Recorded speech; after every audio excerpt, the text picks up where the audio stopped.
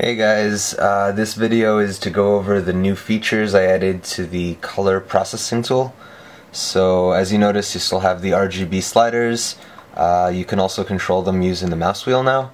And at the top over here there's a control that says how many pixels to scroll at once, so I can set it to 1 and I can fine-tune a value without using the mouse.